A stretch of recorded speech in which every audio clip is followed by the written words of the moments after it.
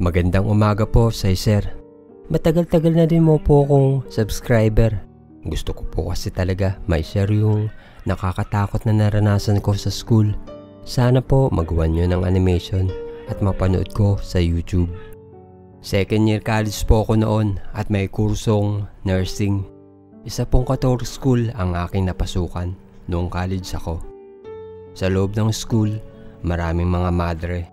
Dahil halos kadikit lang nito ang isang malaking simbahan sa lugar namin.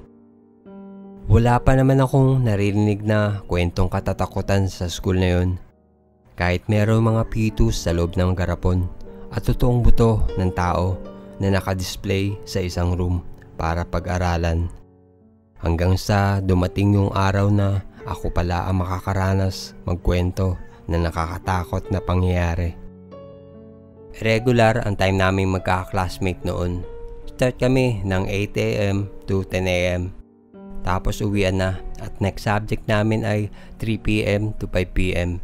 Kaya pagtapos namin sa subject namin ng umaga, nagpasya kami magkakatropa na mag-inom sa isang resto bar. At bumalik na lang sa school bago mag 3 PM para makapasok sa last subject. Nag-inom kami at nakarami kami ng alak. Kaya medyo tinamaan din ako. Nakabalik din ako sa school at pumasok na sa room habang hinihintay namin ang aming profesor. Yung iba kong tropa nakayuko na sa lamesa. Dahil sa hilo sa pag-iinom, ako naman napagtripan kong wrestling ang stand pan at nasira ko ang LC nung tumagilid ang electric pan. Sinabihan kami ng aming mga classmate na mas mabuti pang umuwi na kami dahil baka malaman or maamoy pa kami ng prof namin at baka patanggal pa kami sa school. Nagdesisyon kaming magtatropa na umuwi na nga lang. Sa building ng school namin ay merong shortcut pababa ng guardhouse at malapit na sa gate ng school.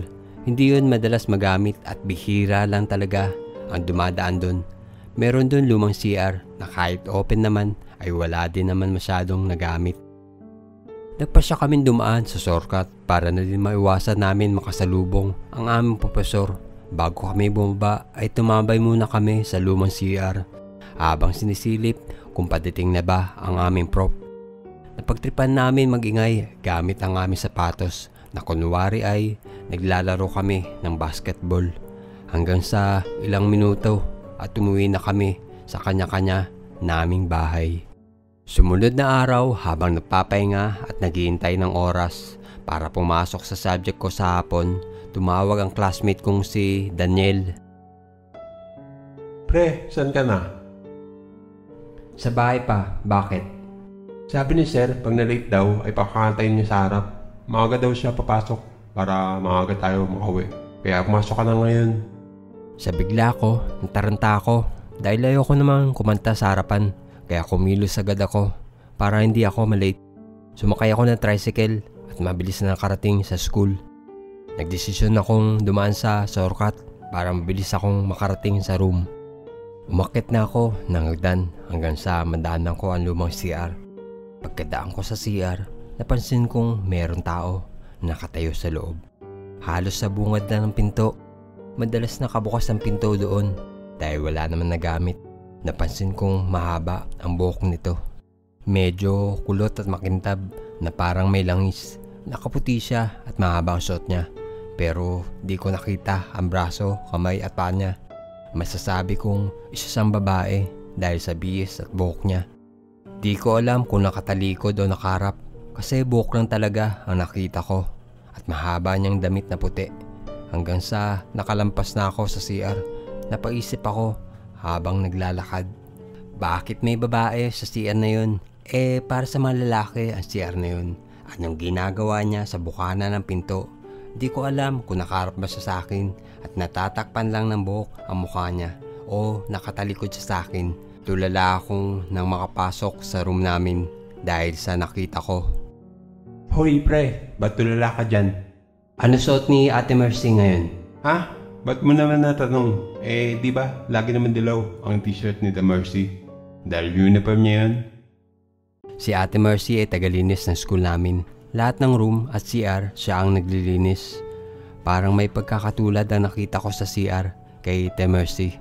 Mahaba ang buhok medyo kulot at may kulay brown nito.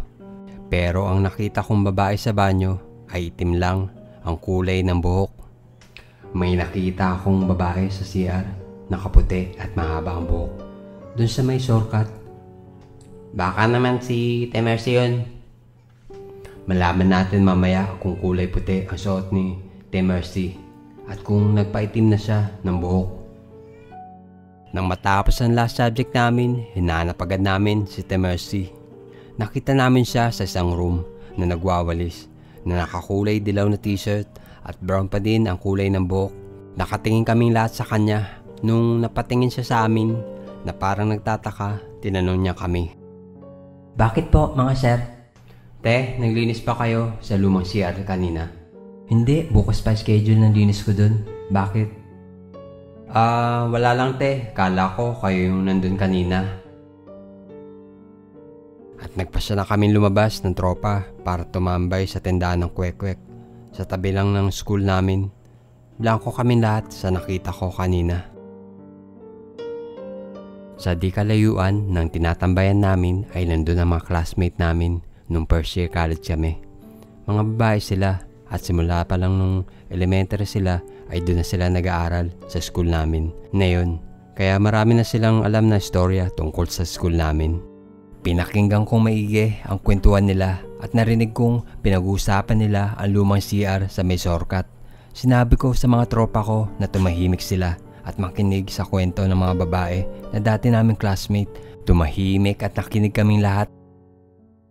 Doon sa may lumang CR sa dulo sa may shortcut, kaya wala na nagamit ng CR.